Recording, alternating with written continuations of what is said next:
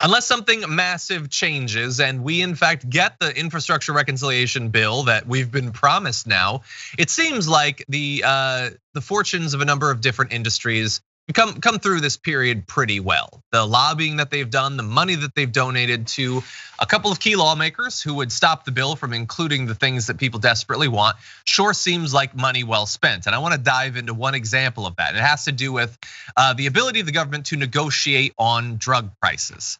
So pharmaceutical corporations and private health insurers spent $171 million lobbying through the first 9 months of the year, the most of any industry. Big Pharma has 1,600 lobbyists. They outnumber Congress 3-1. $171 million, not even on a full year, because it's an investment. They put in $171 million and they think they will make far more than that. Well, how are they gonna make that? I mean, if the debate is about negotiating for lower drug prices, where is that 171 million plus gonna come from? Well, presumably you're going to be paying more for your prescription drugs. So thank you, Pharma. Thank you to the politicians that they donated to. We have a little bit more information about this. The industry's focus on drug pricing has increased dramatically in recent years as the issue becomes top of mind for voters. Voters really want negotiation. In 2012, lobbyists registered to work on the issue of drug prices 69 times for 20 clients. In 2021, it's already been nearly 1,200 times for 242 different clients. So this has been a far bigger part of their focus, and it's led to money on advertising. It's led to Kirsten Sinema has gotten $750,000 after previously being in favor of this sort of negotiation. She received close to $1 million, and now she voted against it. She didn't want it in there anymore. So this is a great system that we've got, Francesca. A lot of speech, I mean money. I mean, I don't use the word evil very much, but this is evil. Like the amount of money that is in our political system from corporations that are vested in us dying, overpaying, going bankrupt to get our meds, splitting our meds, not being able to take them when we need them, is pure evil. Like that's just, there's no other way to say it. There is no reason that people should be paying that much for life-saving medication that they need every day. You don't care about the American people. You don't care if we live or die. You care about your bottom line, and that's it. It's evil from corporations. It's evil from the politicians that take meetings with them. There is no reason. Even some Republicans, although they don't openly admit it, they know that they want to, on a local level, negotiate with drug companies, because even paying for their state employees' health expenses when it comes to medication is incredibly exorbitant.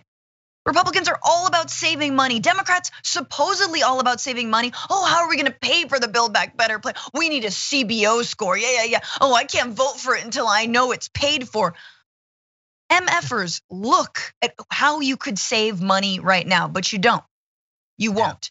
And so I guess I'm just like, I am disgusted by this.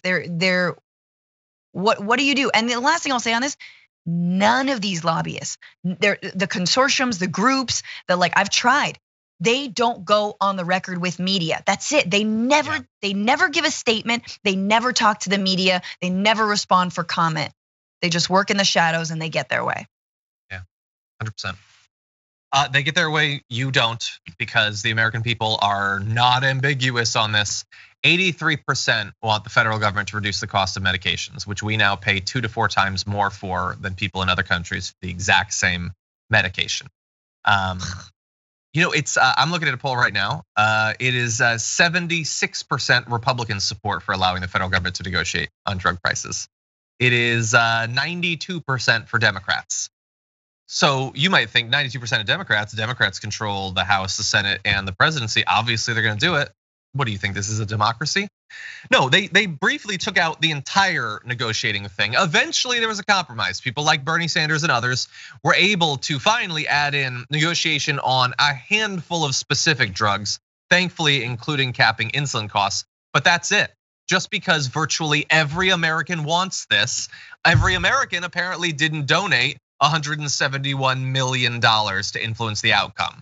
And so the industry that did won, as it always does.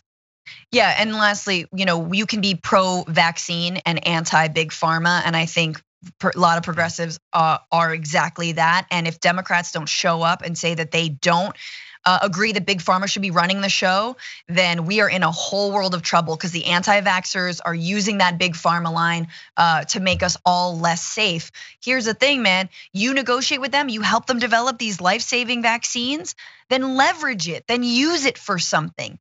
What is the point of giving all that money if then you're just gonna allow them to continue to run roughshod and overcharge us? I agree.